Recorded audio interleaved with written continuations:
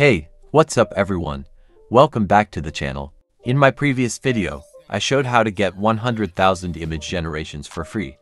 In this video, I'll show you how to get 100,000 text generation API calls for free. You can use powerful models like OpenAI's 120 billion parameter model, Meta's 70 billion parameter Llama model, or Mistral's 7 billion parameter model for tasks like content generation, chatbots, and more.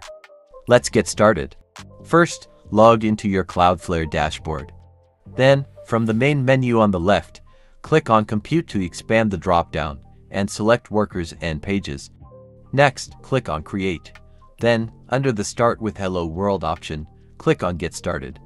Now, give your worker a name. This name will be used to create the URL for your API, so make sure it's relevant. After that, click on Deploy to finalize it. If you open the newly created worker URL, you'll see Hello World. It might take some time to show up. Now, click on Continue to Project, and we'll proceed with the configuration. First, we need to add AI binding so that we can use it in our worker code.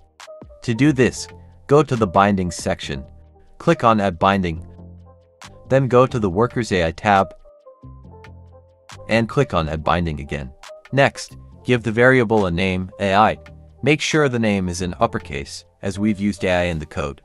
After that, we'll set up the API key to access our AI API. To do this, go to Settings, scroll down to Variables and Secrets, click on Add, then select the type as secret.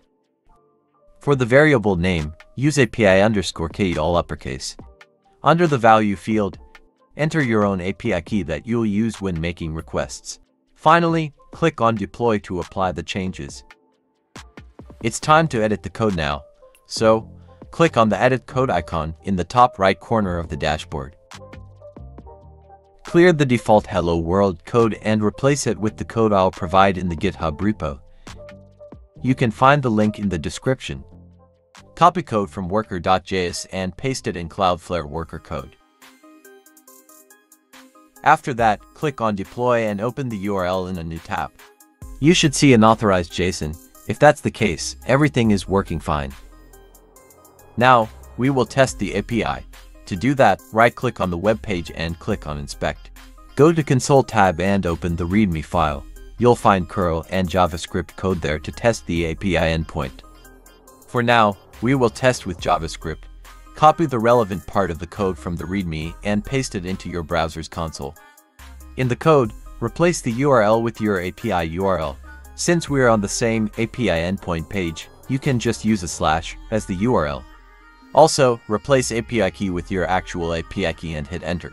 Here, you can pass the conversation history to maintain context, provide system instructions to the AI, and set the prompt. Let me show you by setting the system prompt to your name is Kiki, a helpful assistant bot. Now, once you've set that, ask the bot its name. It should respond accordingly. Now let's try asking something else, like what is computer? And you can see that the answer is perfect.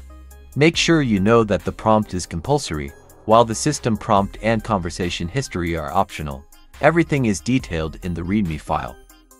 Testing the API from the console might get a bit boring, so let me show you what I made. A simple chatbot with Santa's character. Before we jump into the demo, let me quickly explain the code behind it. First, we have a function that takes the request and environment variables. It extracts the API key from the environment and the URL and authorization key from the request. We perform a simple check to compare the past authorization key with the one stored in the environment. Next, we check that the request method is post and that the request is made to the root URL. After confirming these checks, we enter a try-catch block. Here, we parse the request body to extract the prompt, system prompt, and history. If the prompt is missing, we return a 400 error. Otherwise, we continue.